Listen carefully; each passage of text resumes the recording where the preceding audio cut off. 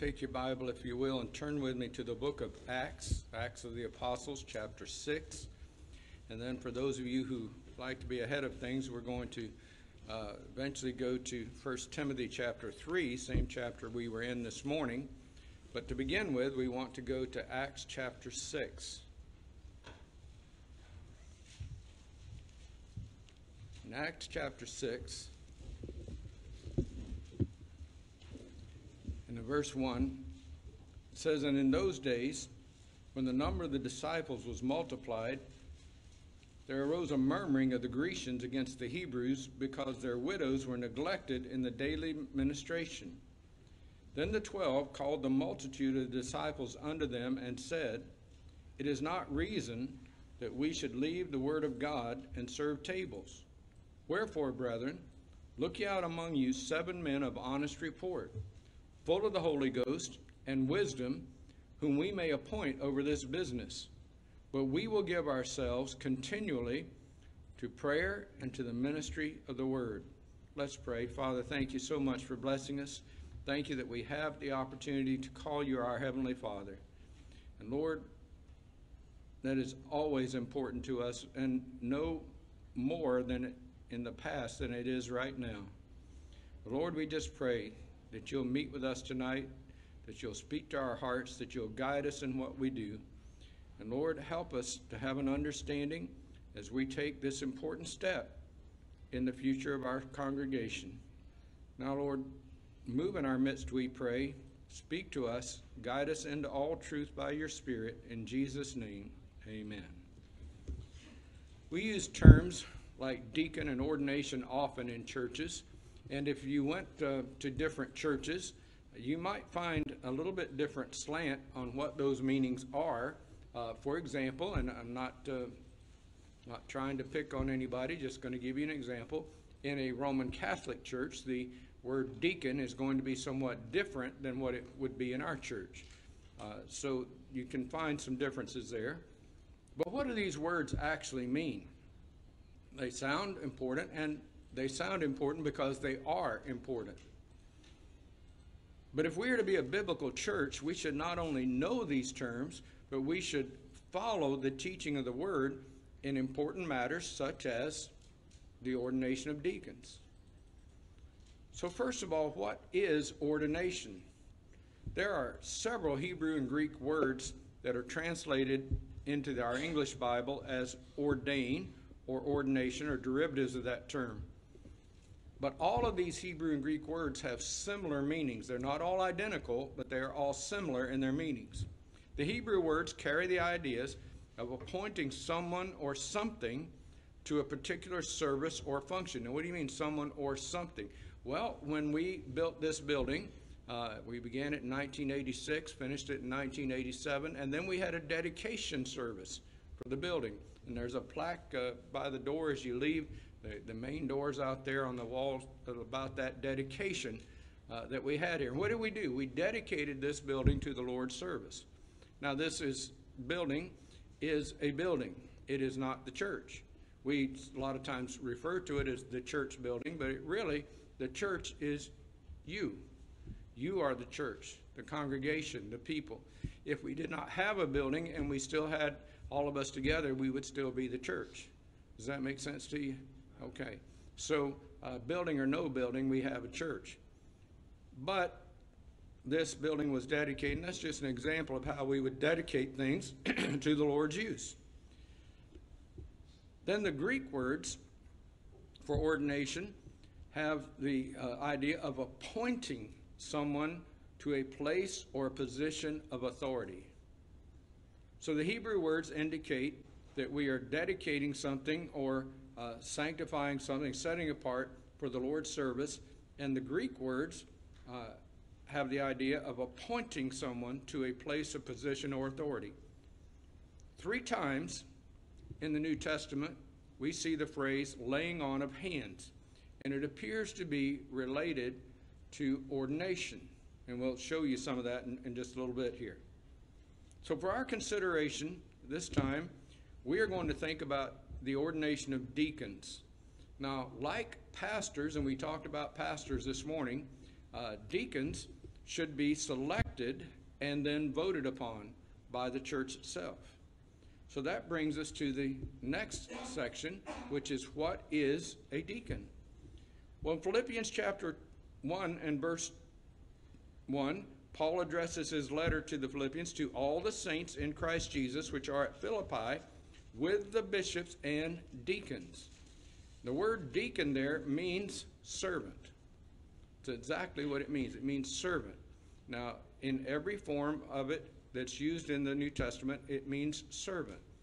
But this servant is in a particular office of service.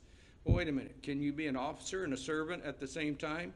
My friend, if you are an officer in any sense, you need to be a servant. Now, not all officers consider themselves to be servants, but all officers need to be servants. But the first deacons, and the origin of this idea, comes to us in Acts chapter 6, as we began to read a moment ago in verse 1, and we stopped at verse 4, but we plan to look down through verse 7. So Acts chapter 6 and verse 1 says, "And in those days the number of the disciples was multiplied. They were growing daily." The end of Acts chapter 2 says, "And the Lord added to the church daily such as should be saved." So people were being saved. People were being baptized. They were growing in the Lord. On that day of Pentecost, 3,000 souls are saved. It says that the Lord added to the church daily. And then Peter preaches again, and 5,000 come in. So 8,000 people on just 2 separate days. And then other people every day. The church was growing. Now understand, this was the first church. We sometimes have churches in America today, you'll see on the sign, it'll say First Church. And what does that mean? Well, you don't really know what that means, just if all you do is see the sign. What do you mean you don't know what it means to see the sign? Well, there are a lot of churches that call themselves First.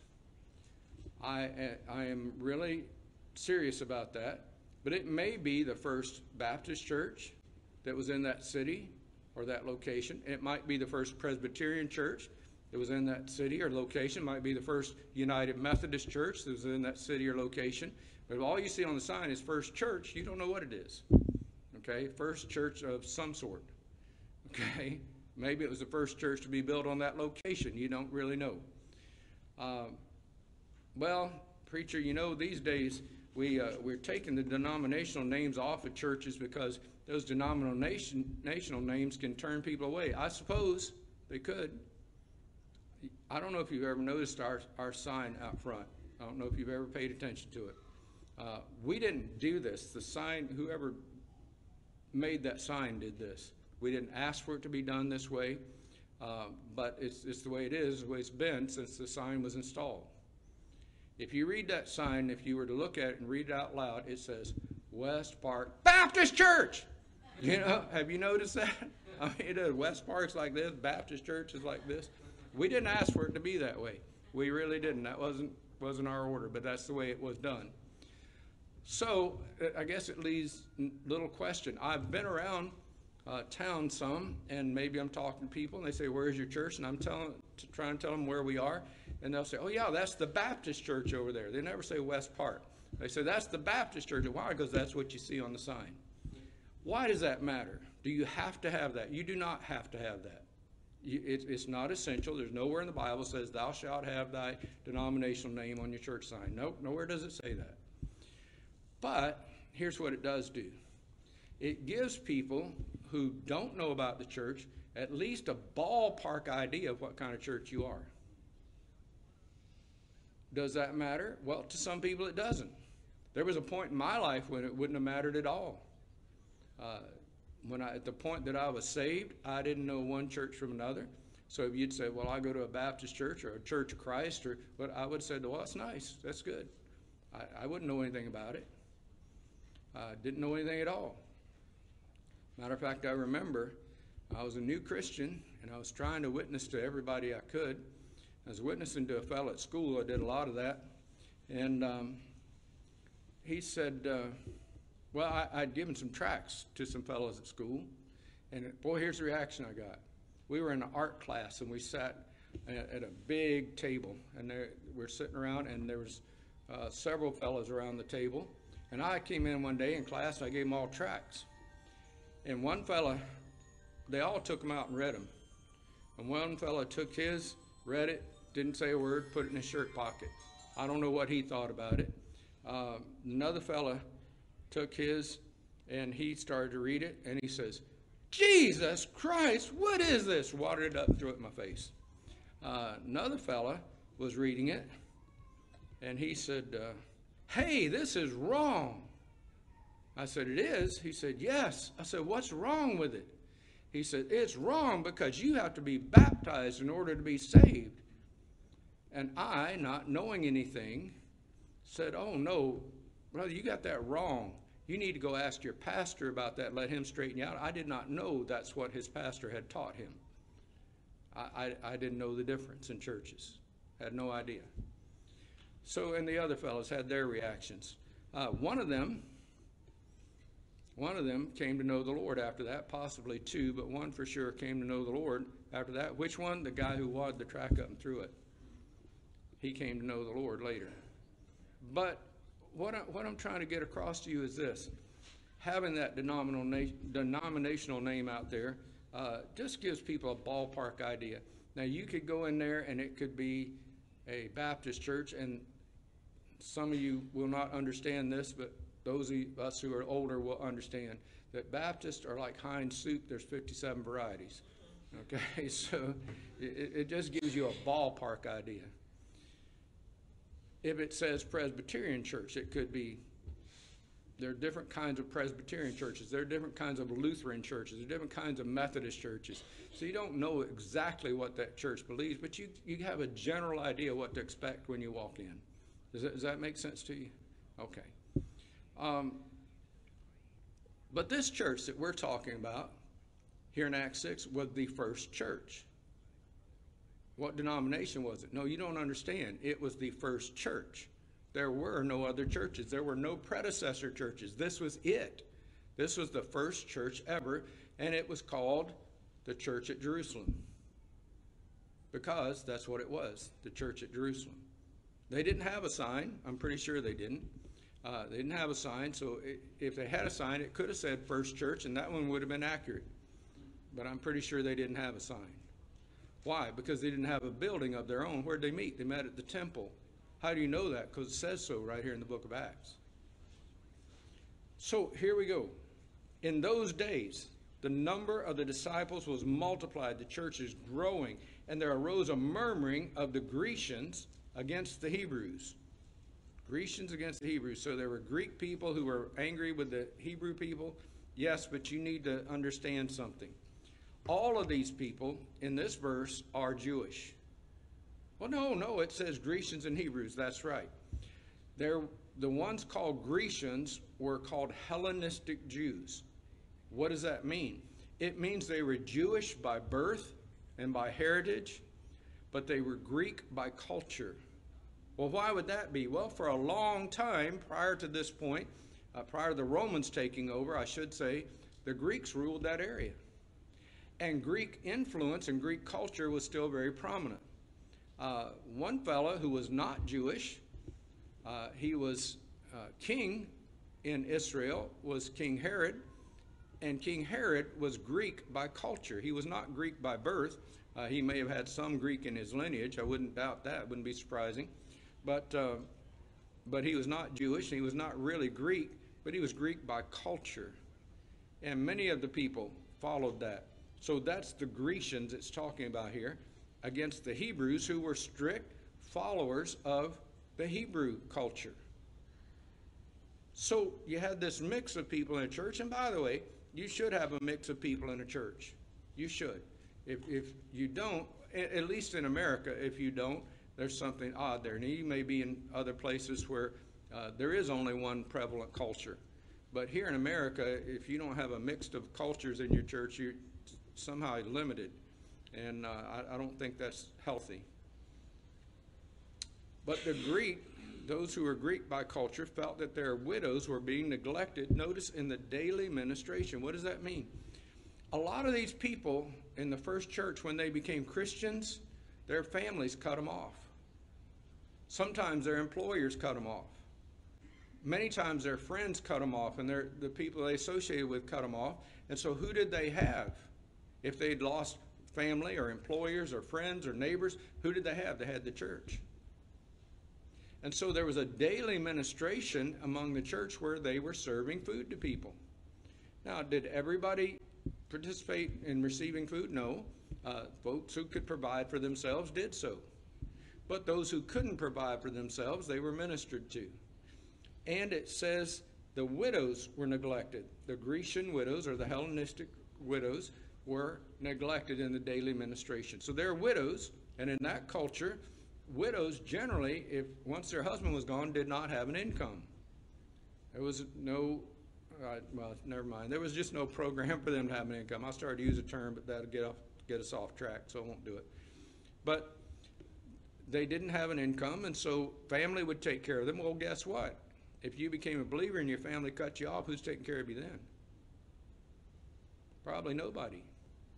So the church would take care of these folks. And so in the daily administration, the Hellenistic Jewish widows were being neglected.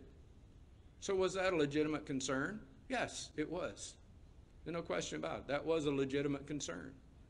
So because there was a legitimate concern, then something needed to be taken care of. And so that takes us to verse 2. Then the 12 called them all. The 12, who? The 12. The 12 apostles. They were the pastors of this church. How many pastors did the church have? 12. How many members did the church have? Thousands. So they had 12 pastors. And the 12 called the multitude of the disciples unto them. So they called a congregational meeting and said, it is not reason that we should leave the word of God and serve tables. Now here's what they weren't doing. They weren't saying, look, fellas, got something to explain to you all. We are too good to serve tables. That is beneath us. We're just too good. That's not what they were saying. What they were saying is this. Here's a need in our congregation that has to be met. These folks are right. These widows are being neglected. We need to take care of them. But if we 12 take the time out to do that necessary function, it's going to take time away from our ministry of the word. And we feel and believe that ministering the word is our main job that we're called to do. So we need some help. That's what they were saying. Verse 3, wherefore, brethren, because of this, look ye out among you 7 men of honest report. They felt 7 men could handle it. And look at the specifications for these men. Not just 7 fellows, raise your hand, and we'll call on you. It wasn't like that. So look out among you, look around the congregation here, find 7 men of honest report, good reputation, known for their honesty, full of the Holy Ghost, filled with the Spirit of God. We said this morning, the fullness of the Spirit is to equip you to do what God has called you to do. That's so evident all the way through the Bible. 7 men full of the Holy Ghost and wisdom. You know, there are a lot of good people, and I mean this sincerely. I'm not trying to be funny here. A lot of good people who don't seem to have a lot of wisdom. Doesn't mean they're not good people. But these fellas, we need fellas, they said, who are honest, full of the Holy Ghost and wisdom, that we may appoint them over this business. Notice the word appoint there. The word appoint there is synonymous to the word ordain.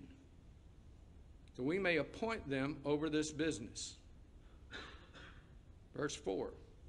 But we will give ourselves, we, the apostles, who in this case were the pastors, will give ourselves to prayer and to the ministry of the word. Why? That was their main calling. And if they were going to minister the word properly, they needed time to pray. And so we'll give ourselves, we're going to focus on prayer and ministering the word. If you can give us 7 men, it'll take care of this need that we have in the church. They were not too good to feed widows, but they needed to pray and study and teach and minister the word. Notice what happens next, verse 5. And the saying pleased the whole multitude. How'd they know that? Well, it doesn't say how they knew that. Maybe they said, all right, all in favor, raise your hand. And everybody raised their hand. Maybe that's how they did it. I don't know how they did it. Okay, it doesn't say how they did it, but somehow they knew that everybody there was unanimous in their favor of the subject. So the saying pleased the whole multitude, and they chose. Who chose? The multitude chose. The congregation chose. They chose Stephen, a man full of faith and of the Holy Ghost. And if you want to know more about Stephen, we're going to stop at verse 7. You read verse 8 down into this chapter and into verse 7, you'll read about this remarkable man, Stephen. They chose Stephen, a man full of faith and of the Holy Ghost, and Philip, and Prochorus, and Nicanor, and Timon, and Parmenas, and Nicholas, a proselyte of Antioch. What is a proselyte? It means he's one who was brought into the faith. He came over and became Jewish by faith. He wasn't Jewish by birth, but he became Jewish by faith, and now he's become a Christian. And he was from Antioch, which tells us he was probably Syrian. Verse 6, whom they set before the apostles. They brought him before the apostles, and when they had prayed, they laid their hands on them. Now, they had an ordination of these 7 men. They were appointed. The congregation voted in favor of them. They laid hands on them and they prayed. And so they had an ordination for these 7 men. What was the result of all that? Verse 7, and the word of God increased, and the number of the disciples multiplied. Now, wasn't that the goal? And what did the apostles say? We need to give ourselves to prayer and the ministry of the word. And what happened? When they did it this way, the word of God increased.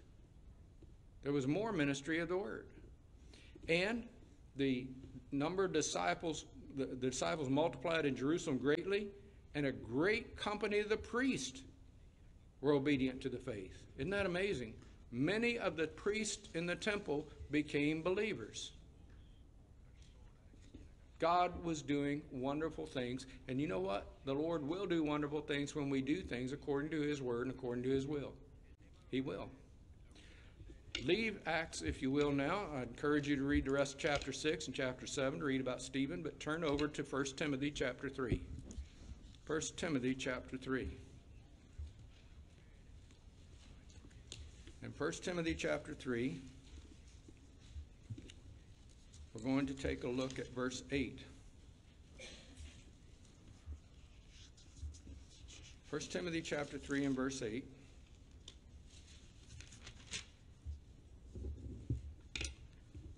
Says likewise. Likewise refers to verses 1 to 7 and the qualifications of being a pastor. We went through that this morning, so we're not going to this evening. But likewise, in like manner, as the qualifications for pastor, there are similar qualifications for the office of deacon. Notice back up in verse 1, it says, this is a true saying, if a man desire the office of a bishop, he desireth the good works. So verse 8, likewise must the deacons be grave. What does that mean? Well, for a long time, a lot of people in America, I don't know about other countries, thought that meant a deacon could never smile. And it does not mean that, okay? If the deacon never smiles, maybe he's ill and you ought to pray for him. But the fact of the matter is, that's not what this word means. What it does mean is they don't take this office lightly. It's not, you need a deacon? Yeah, I'll be a deacon. No, this is a serious calling that they come to. So likewise must the deacons be grave, not double-tongued. What does that mean? It means those who are not gossiping, those who do not say one thing and do another, that's hypocrisy. Those who are not slanderers, they don't do that. They need to be people who are honest in character and respectable in character. Then it says not given to much wine. Now, can I share something with you? This means here that I've had somebody say, well, it says the pastor is not given to wine, but the deacon's not given to much wine, which means the pastor is not going to drink, but the deacon can drink a little bit. We had a fellow here many years ago. Most of you would not have known him. He went to be with the Lord many years ago, and he was nominated to be a deacon. But he came to me one day before we voted on him, and he was not ordained to be deacon, and he said, I know I was nominated, but I do not think I should be deacon. And I said, why not? And I had thought he should be a deacon. I really did. And I still think he should have been, but you'll know why he wasn't in a moment. He says, so I want to resign or decline, you don't resign, decline the nomination. I said, why is that? He said, well, he says, I like a good cigar now and then, and I like to drink. And I don't think I should be a deacon. Now, I think he wanted me to say, well, that's okay, brother, you can still be deacon. But what he told me, what I understood him to be saying is, having my cigar and my drink is more important to me than being a deacon. And I am not willing to give that up in order to be a deacon. So we talked further, and we came to mutual agreement that he would not go ahead and be a deacon. Well, preacher, you know what? If I came to you and said something, are you going to kick me out of church? I didn't kick him out of the church. Didn't. I want you to know that and want you to understand that.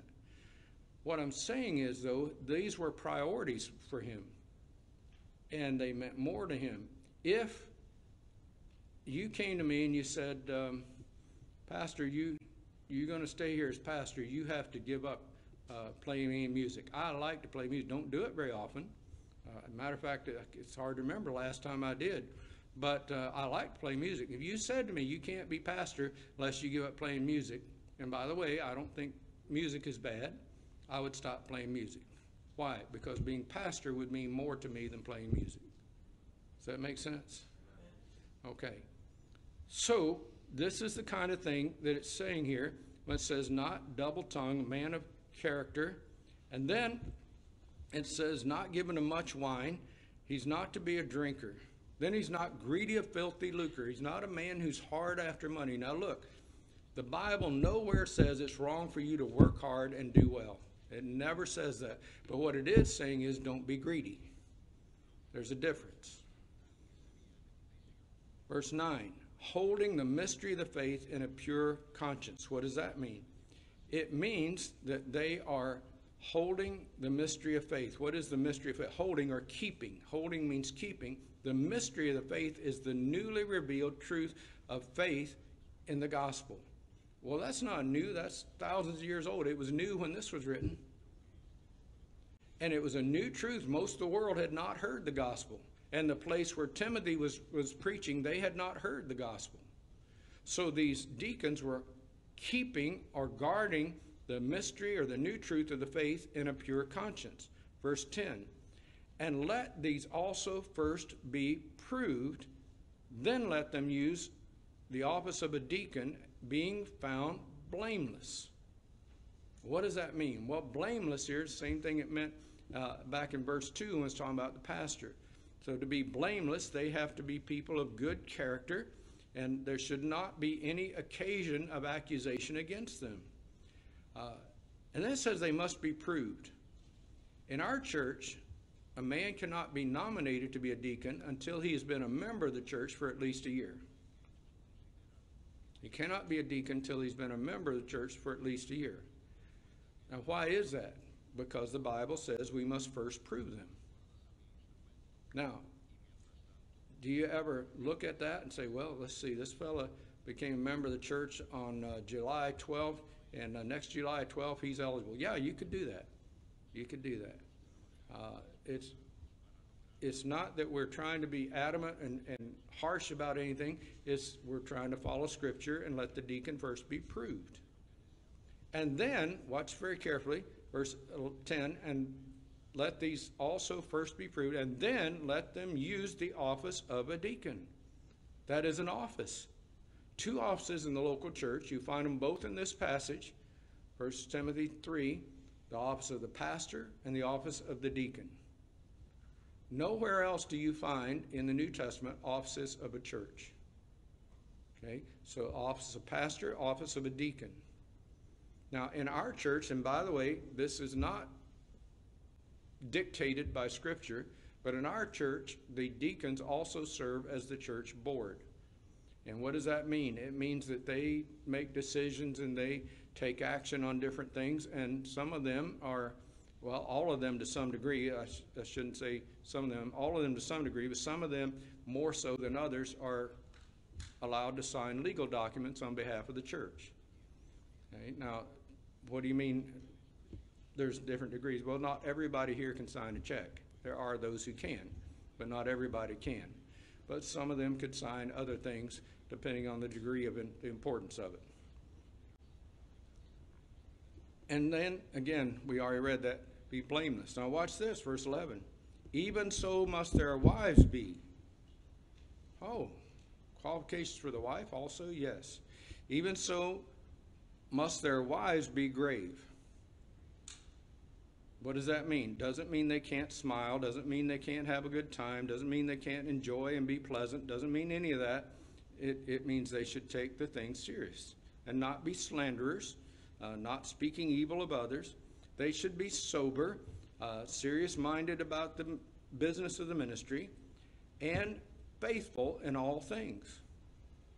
Then, just as it said about the pastor in verse 12, let the deacons be the husbands of one wife, ruling their children in their own house as well. Same thing said about the pastor is said about the deacon here. Finally, verse 13 says, for they that have used the office, there it is, second time, of a deacon, well purchased to themselves a good degree and great boldness in the faith which is in Christ Jesus. So this is the idea of a deacon. And to purchase to themselves a good degree means they have a good position in the Lord's work. And will probably be, if they're faithful, they'll be rewarded by the Lord for that work. And great boldness in the faith. To be servants of the Lord Jesus and his church, we need boldness. Where do we get boldness? It isn't from our own pride. It is from the power of the Holy Spirit. Read Acts chapter 4, verse 31, and you'll see that. It comes from the power of the Holy Spirit. So, deacons are to be nominated by the church and elected by the church. I do not appoint deacons all by myself. I do not do that. The way we do it here is the current deacons nominate other deacons. Those nominations then go before the congregation, and the congregation votes on whether to accept these nominations. So who then chooses the deacons? The congregation. And then the deacons are to be ordained by the church. And we're just about to do that here in a couple of minutes. And then the deacons who have been nominated and elected and ordained by the church, the deacons are to serve the congregation. That's their job. And they are to work towards the furtherance of the gospel and the spiritual growth of God's people. That's their job. To serve the congregation, to work towards the furtherance of the gospel and the spiritual growth of God's people. So now at this time we'll proceed to the ordination of deacons. So I'd like to have our current deacons come along with our two deacon candidates. And gentlemen, if you just all come over on this side here, that'll be great.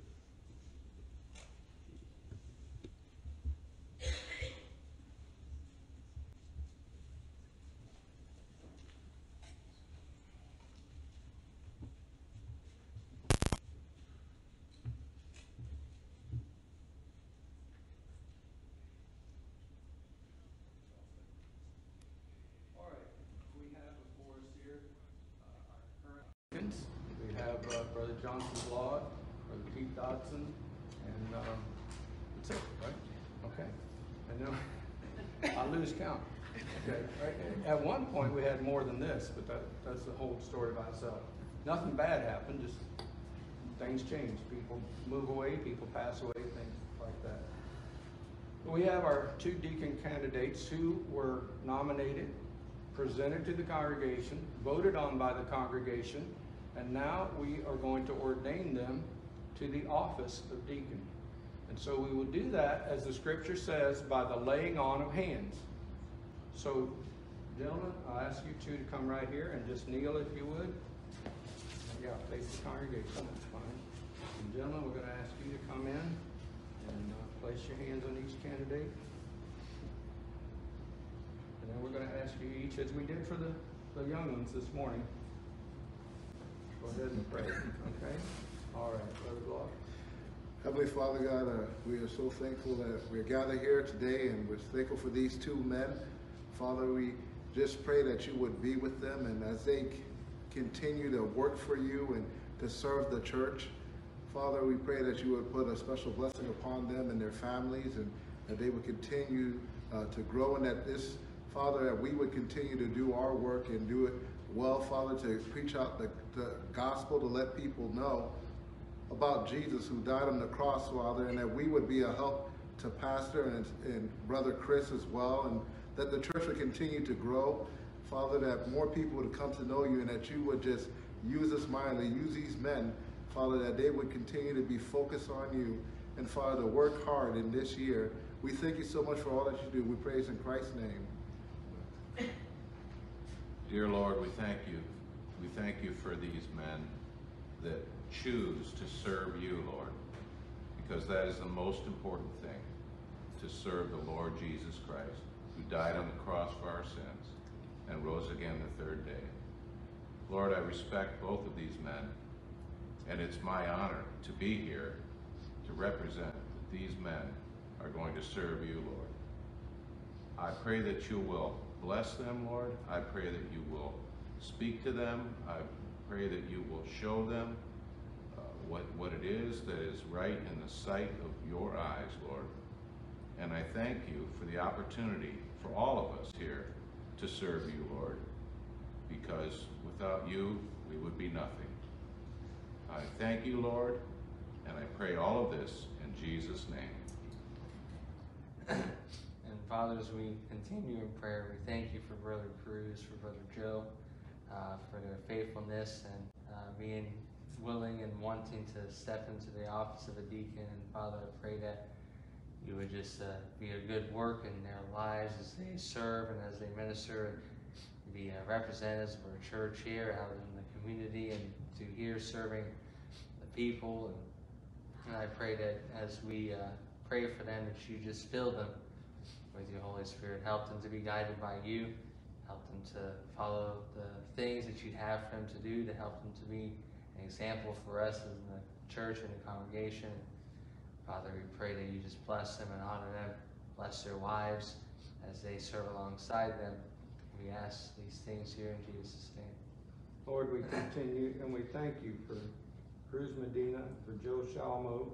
We thank you for the opportunity that you've given us of having them first as members of our congregation and then showing themselves faithful, showing themselves willing to serve, showing themselves leading in the various capacities.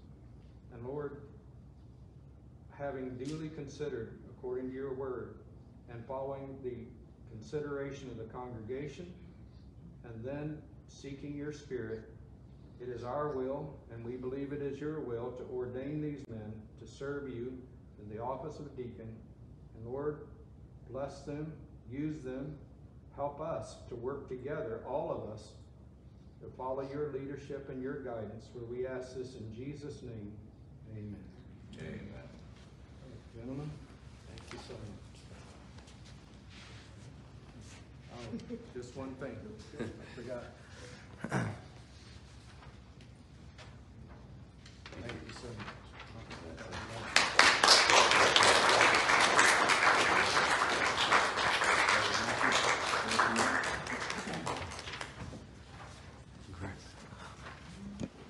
So folks, we're going to come to the close of the service now.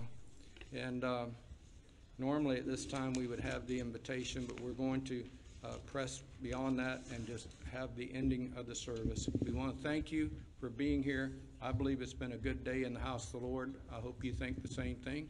And we plan to go on from here. And thank God for you, all of you, and thank God for his leadership.